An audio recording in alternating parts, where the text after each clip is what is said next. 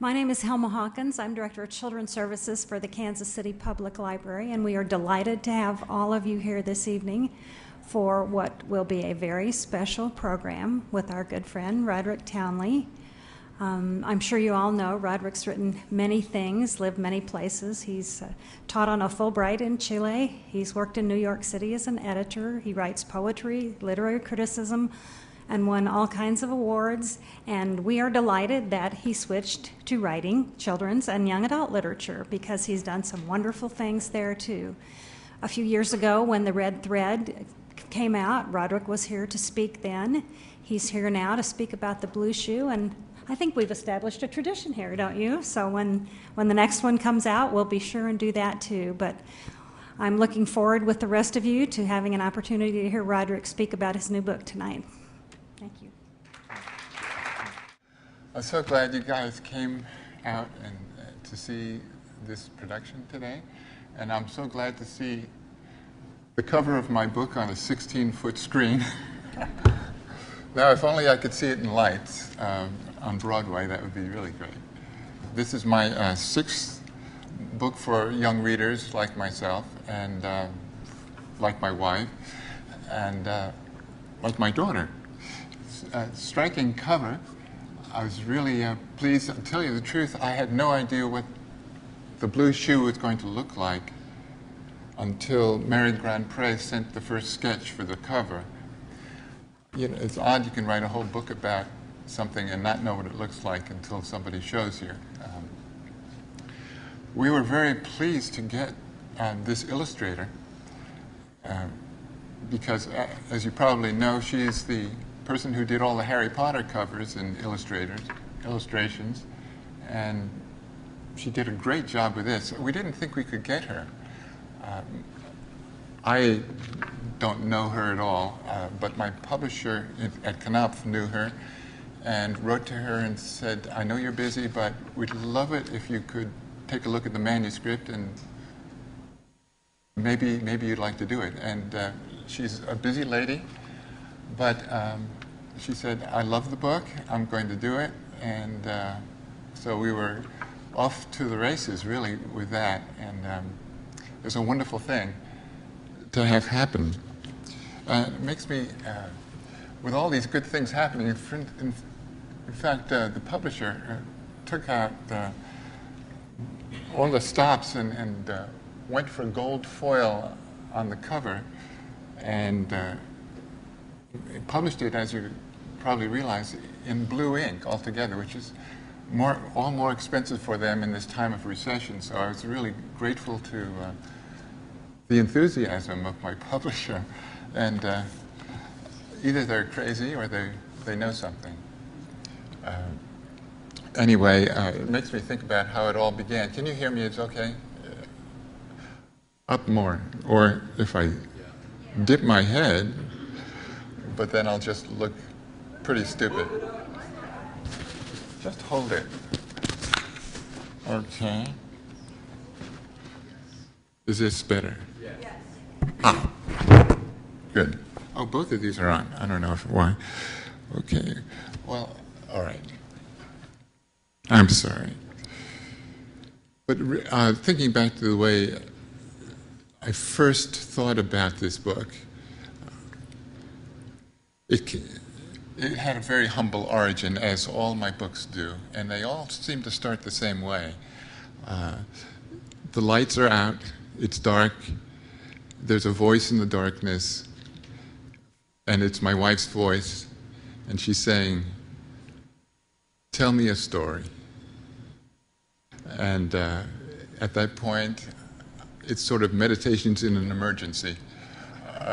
You've got about 12 seconds to come up with something. And I came up with, let's see, something like Once Upon a Time. I always stall for time that way. A long time ago, think.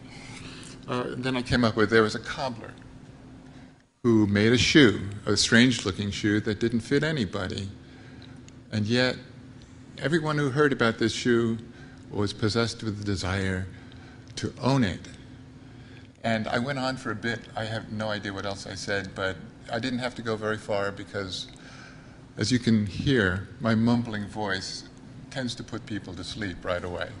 And it worked just fine. But I wasn't in the clear because the next morning, Wyatt said, "You've got to write that story down." "What story? There is no story." She says, "Right." Okay, if you hear that tone of voice, you obey. Especially since about 10 years earlier, or 8 years earlier, the same kind of scenario. I had another bedtime story that she forced me to write turned out into a novel called The Great Good Thing, which had quite a run for a bedtime story.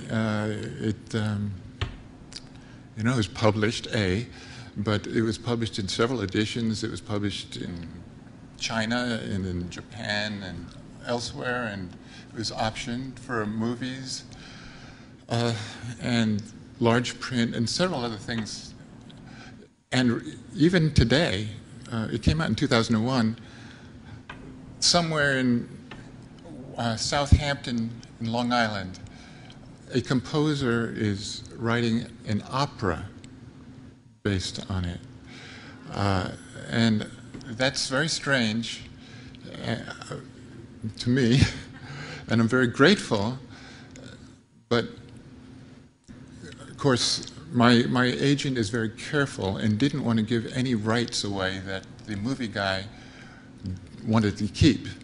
So we had to make the opera guy promise that it would only be, very small, very non-Broadway, nothing big. So still an opera. Wow, that's great.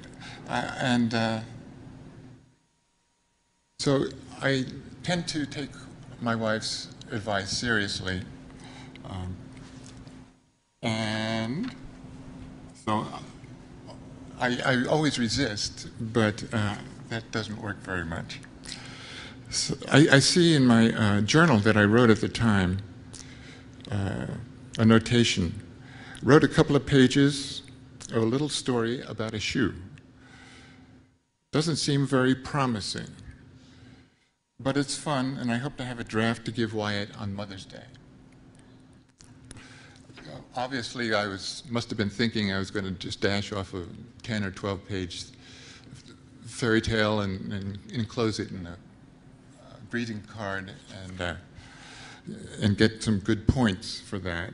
But 3 years later, and countless drafts later, the postman comes by and thumps a package on my doorstep, and it is the author's copy, my first copy of this book here, illustrated by the illustrious Mary Grand Pré, and in blue ink and all those good things.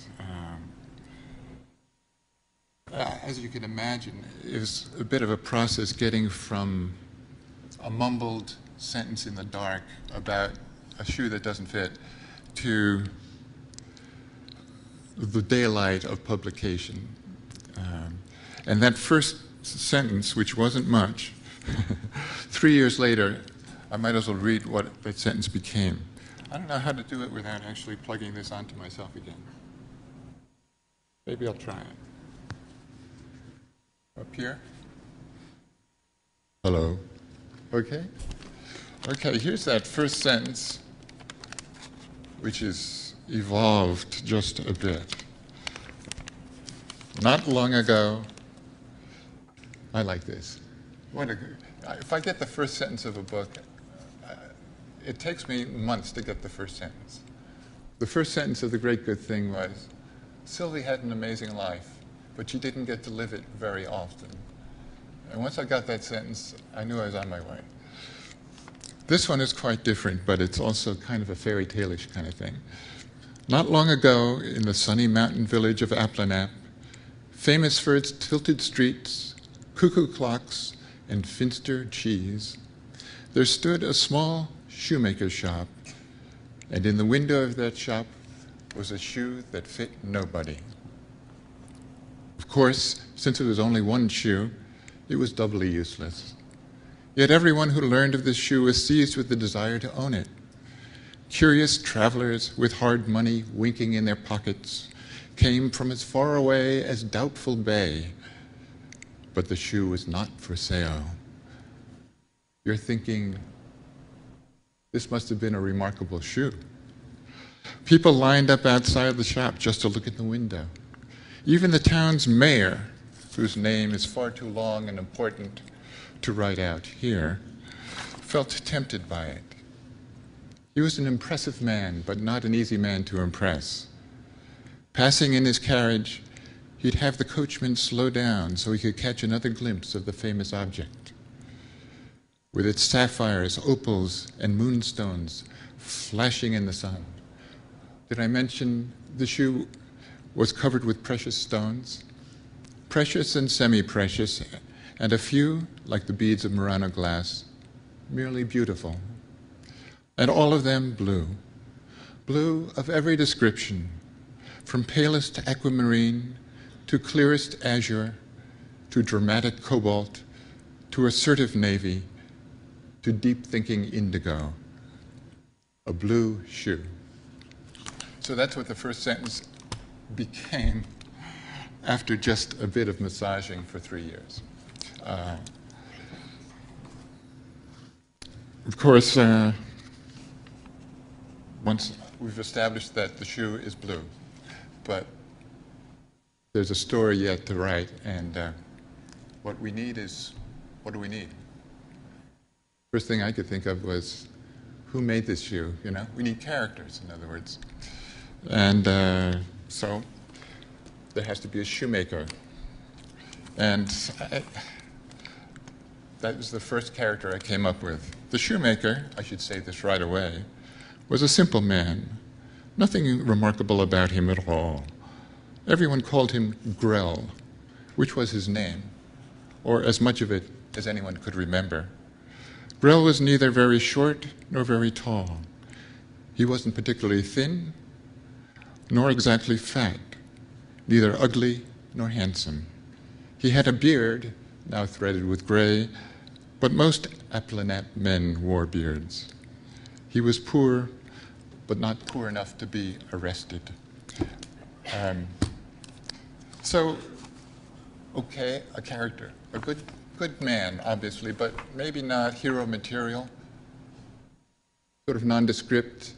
I still needed a hero, or at least a main character, and I don't think Grell was going to be quite it. And so I gave him an apprentice, and there I found my main character.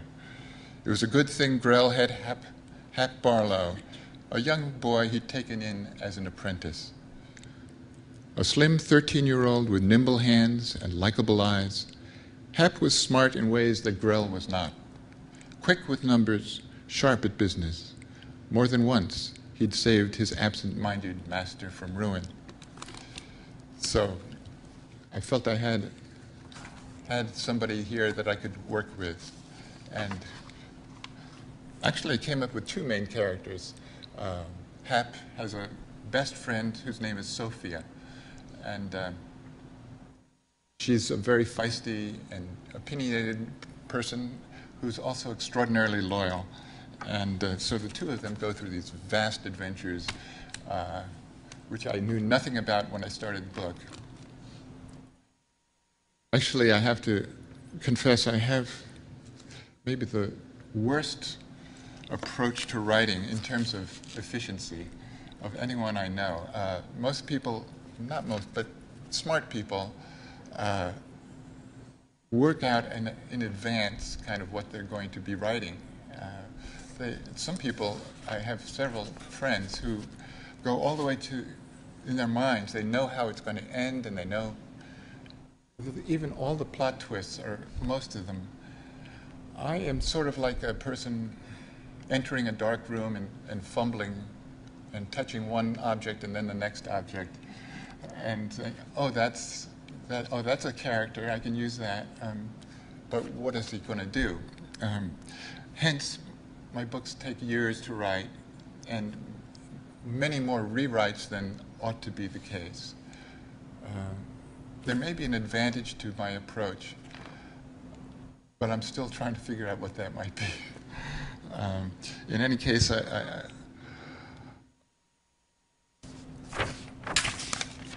it does eventually work.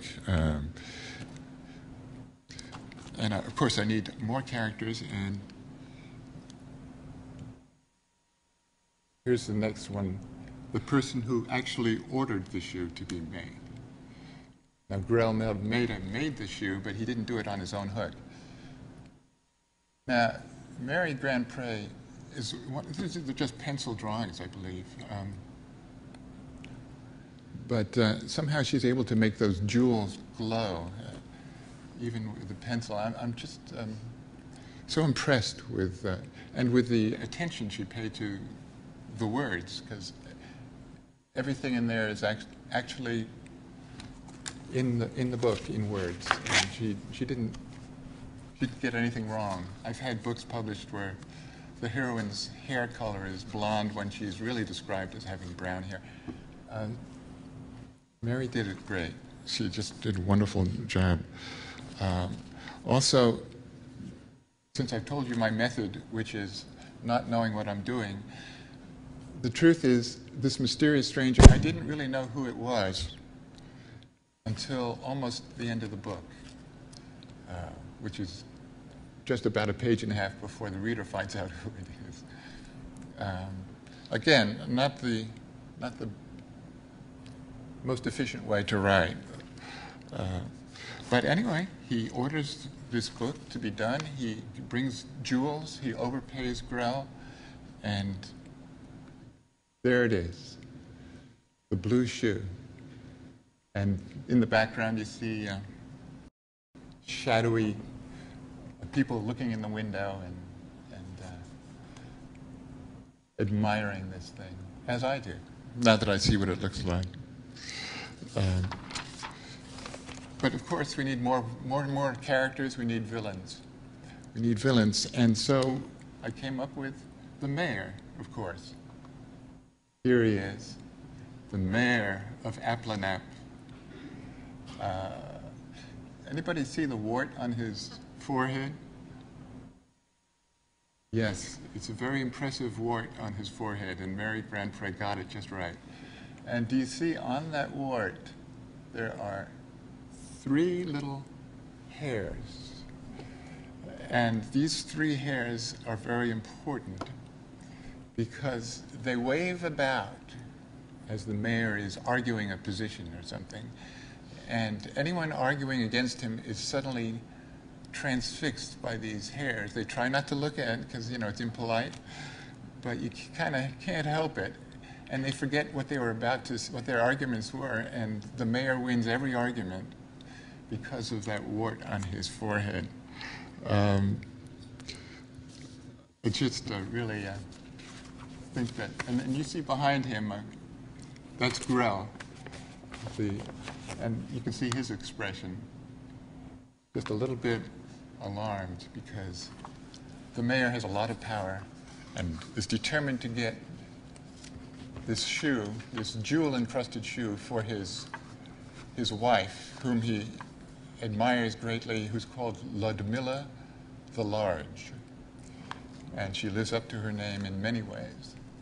She also has a very large, greedy appetite for jewelry and shoes, which is, in this case, a bad combination.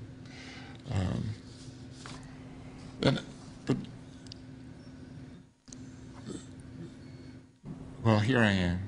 And we have the next one, which is, isn't that beautiful? I just love that.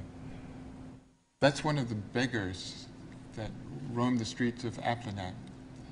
But I didn't mention that beggars are arrested in Applanap, and they're sent off to the next mountain, which is called Mount Zexnax, with 3 X's in it.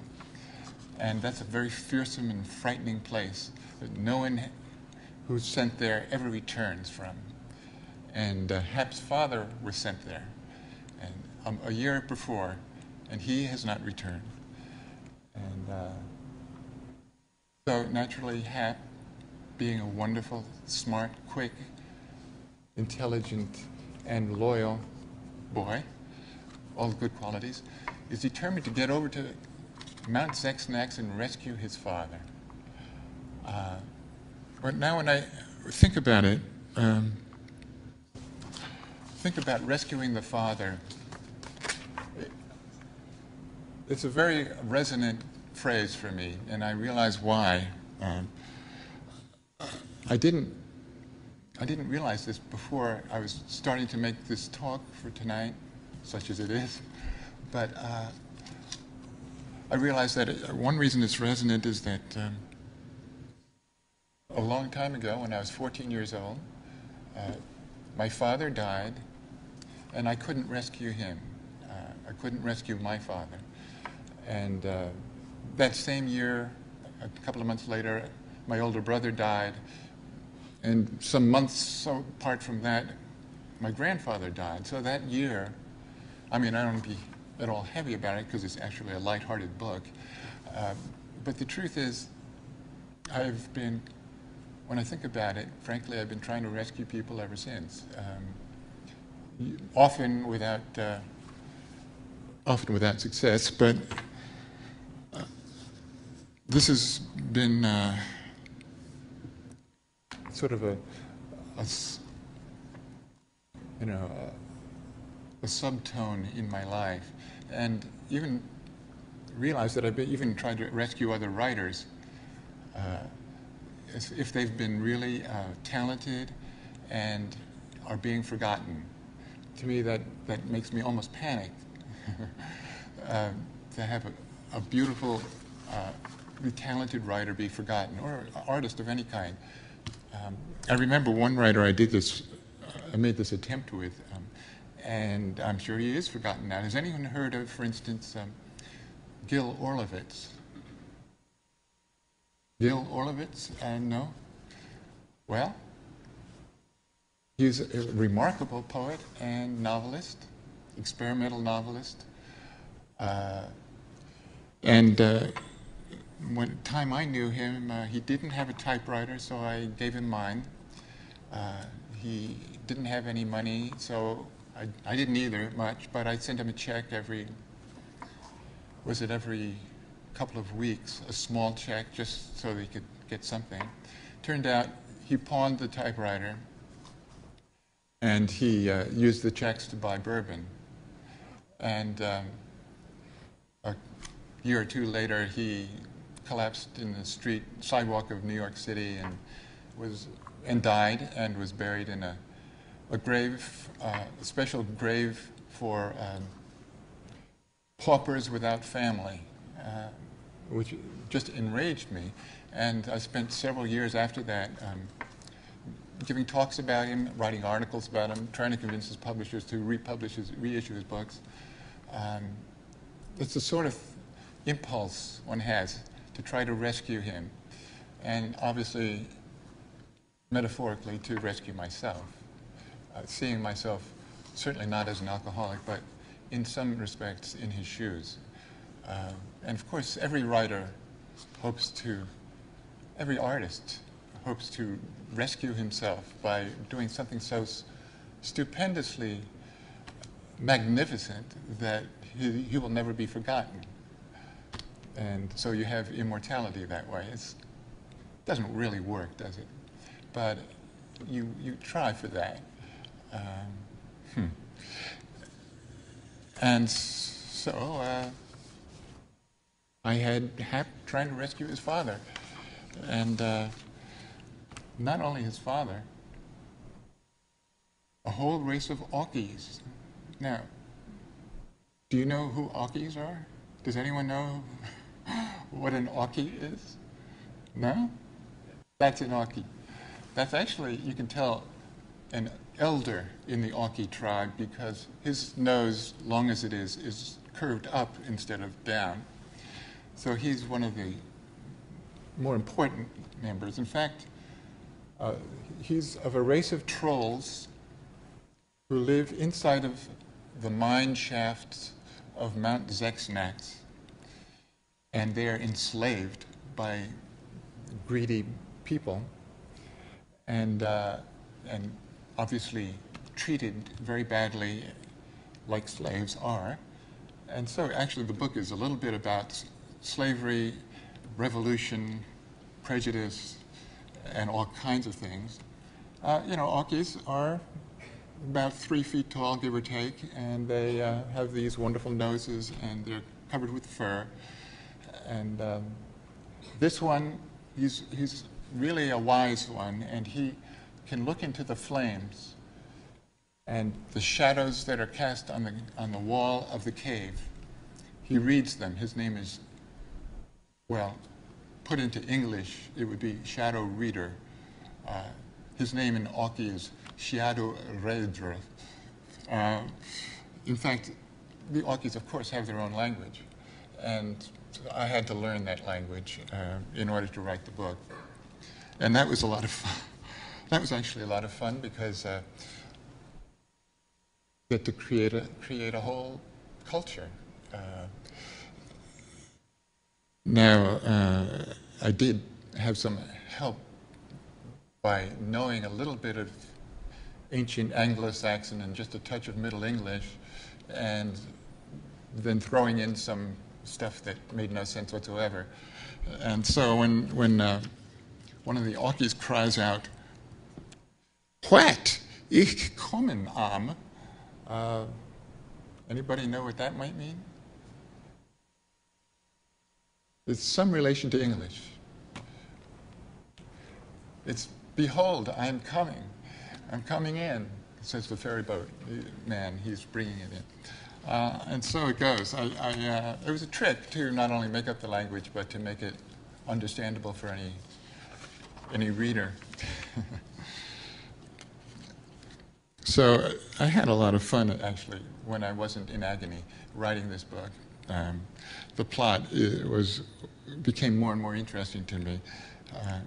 But a book is not just a plot, it also has to be about something.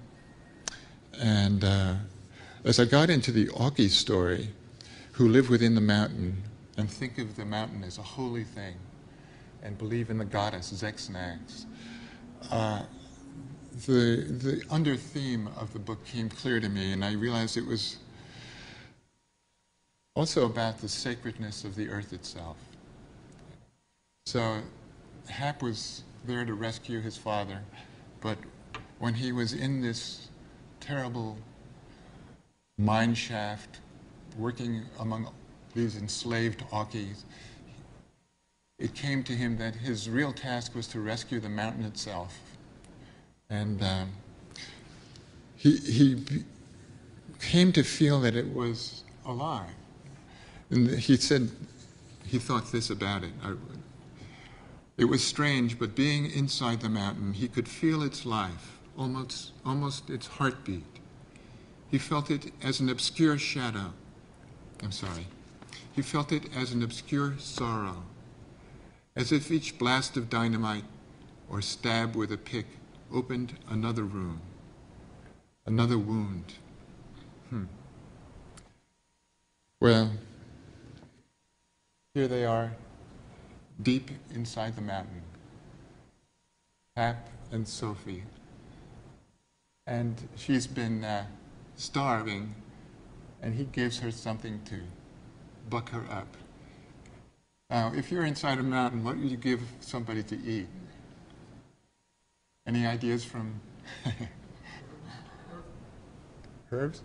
Earthworms. Earthworms. That's a good guess. No. Close, but no. Anybody else have an idea? Ooh. You can tell sort of by the look on her face that she's not too excited about this. And yet, it is very nourishing. It's a steaming hot bowl of rat tail soup. And there are plenty of rats in the mine, so there's no lack of things to eat.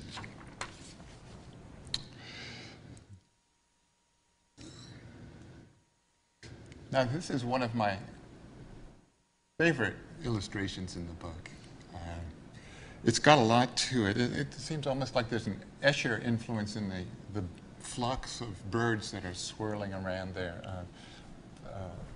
And I don't know about the waves of Doubtful Bay below there. A little bit of Van Gogh's Starry Night, I don't know. But there's all kinds of things I cannot tell you about this illustration because it would give away too much. So I will say that there's a secret in it. I'm glad she saw that, Mary Grandpré, and put it in it so that those who get to that point or who are very, very smart will be able to figure out the secret of that picture. But for most of us, we just have to wait till you get to that part to see. But it just makes me, again, grateful that we got her as an illustrator because I think she did a wonderful job. So, I don't know. Again, as I blunder into a book, as I said, I really don't know where I'll come out. Just hope I do come out, and I just step out on faith and pray a little bit, I guess. And also, these days, lately, I've been asking my brain trust for some help. I came up with a number of readers, certain readers, most of them kids, not all, some teachers, who have agreed to be informal consultants to me when I run into a snag, which happens. And I email them and with a question, say, what would you do here if you were writing this? And I get some very strange and interesting answers, and I seldom use them actually as given. Some of them are quite weird, but it always jogs me a little bit and gets me out of my own rut, maybe into another rut, I don't know, but it makes it possible for me to move forward a little bit. So if any of you would like to join my brain trust and have me email you when I get totally snagged with questions and I don't know where to turn, see me afterwards. I'll take your email and put you on the list, and I will turn to you in my hours of distress in the future. And that's about it, except I suppose I just have no advice to give writers. People always say, well, how do I get published, or how should I write, or any tips? What I've really said is, I don't know how to do this, and that's not very helpful. But maybe the only thing I can say that might be of some help is that on some sleepless night in the dark, when you hear a voice asking you, tell me a story, I would say don't stop and question whether you're up to it or not. Just take a deep breath and begin once upon a time and let it go from there. Hey, thank you very much.